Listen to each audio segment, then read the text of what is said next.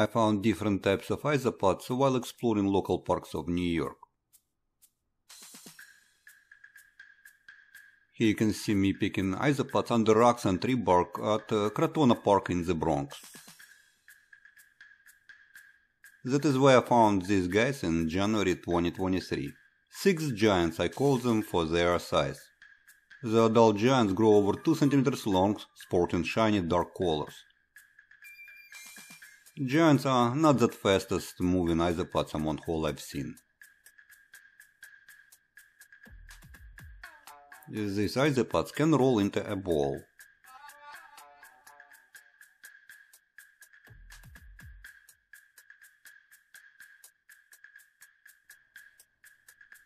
Six isopods was enough to establish a colony.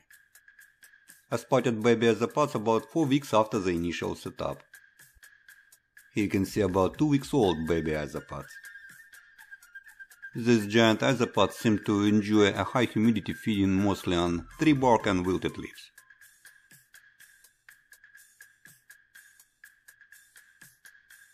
I keep my isopods in 16-ounce plastic containers, feeding and misting cultures once a week.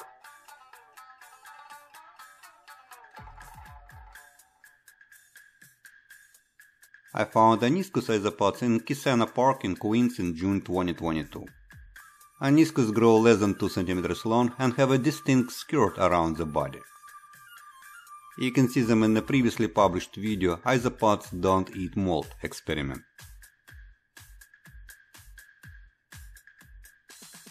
Here you can see the smallest isopods among all I've seen in New York. I found these isopods at Prospect Park in Brooklyn in December 2022. They grow up to 1 cm. Shiny brown little guys move pretty fast.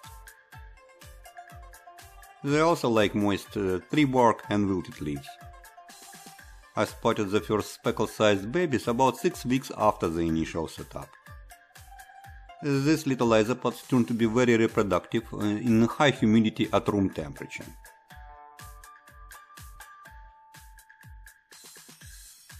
I found Nosy Pill isopods at Staten Island in May 2023.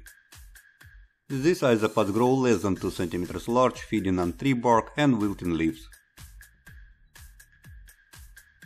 They are good runners and have high reproduction rate too.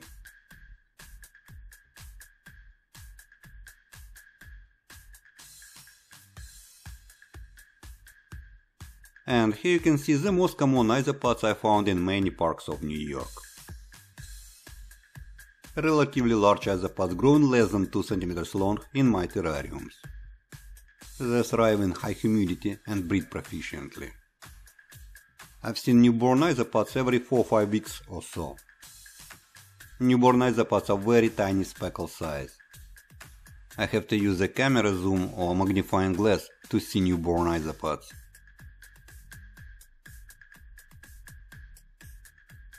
I have many videos about these isopods, where to find, how to take care and how to farm them.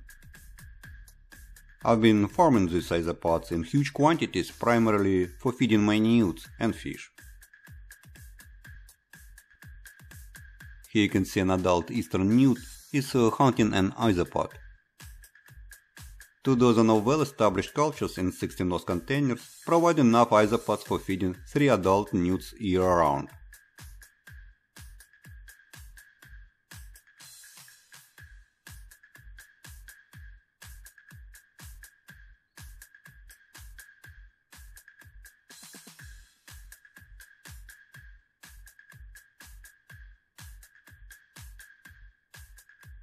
Have fun and happy pets!